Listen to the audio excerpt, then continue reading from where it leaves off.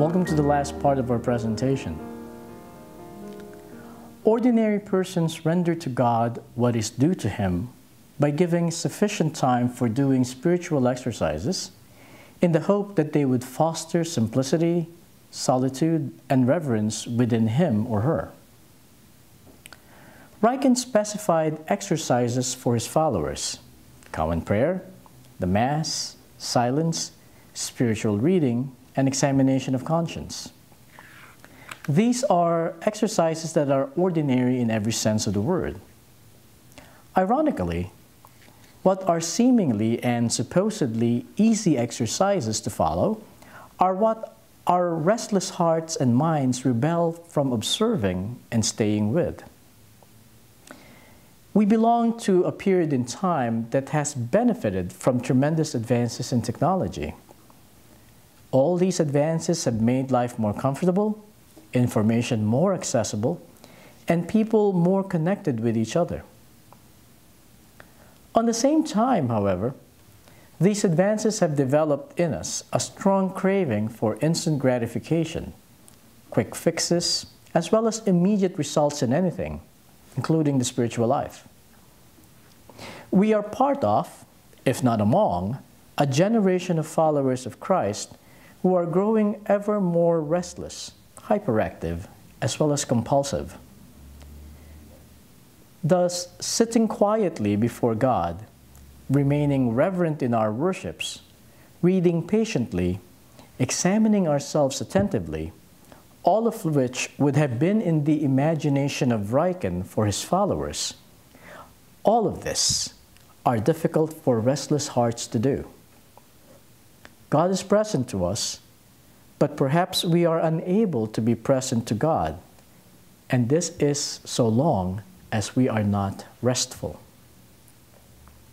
For us Xaverians, it is neither in exercises that are innovative or trendy that we are called to encounter God.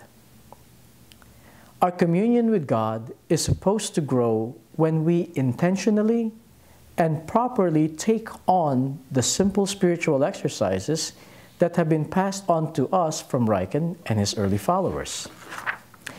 However, we should not think that following these ordinary exercises would instantly make us in communion with God. Likewise, they don't promise to give us a quick spiritual high. These exercises, on the other hand, demand from us patient waiting, as well as presence of mind, an ordinary awareness that would make us ready to turn toward God when He unexpectedly comes before us like a flash of lightning. For some of us, several of these exercises may no longer be appealing to our personal preferences. Perhaps part of the problem is that we have not fully heeded the Second Vatican Council's invitation to reclaim public worships like the Mass and the Divine Office. When we reclaim these worships as our own, we do our best to bring out its deeper beauty and somehow to make manifest the mystery that underlie such public worships. What this also means is that we do not become satisfied when we as individuals or as communities celebrate such public worships in a manner that is tepid and lifeless. For those who are consecrated brothers, what this means is that we should not be simply satisfied by doing these liturgies because we are expected to celebrate them as religious. Just like silence, spiritual reading, and examination of conscience, the Mass and the Divine Office could become moments of effective personal as well as communal encounter with God. If they are not, then something must be wrong in the way we celebrate them.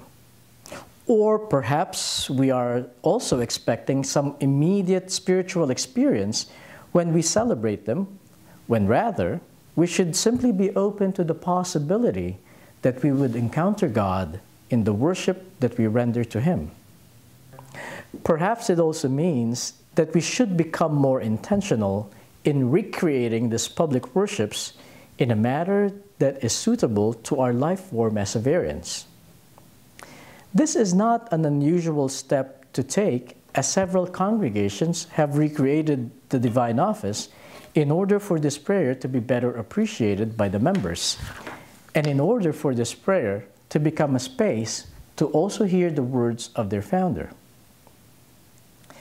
The coming chapter invites all of us to consider in a deeper way how we can become more faithful to the congregational charism that we have been able to describe thus far.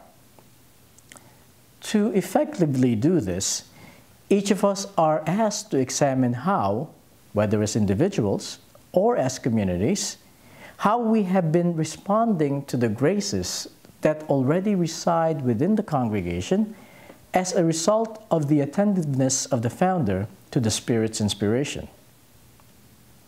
We are also asked to propose ways through which Xaverians today could reclaim and reappropriate the spiritual exercises that Riken believed would enrich the spiritual life of his followers, whether men or women, who, in being ordinary, are able to accept all that they are as fully graced children of a loving God.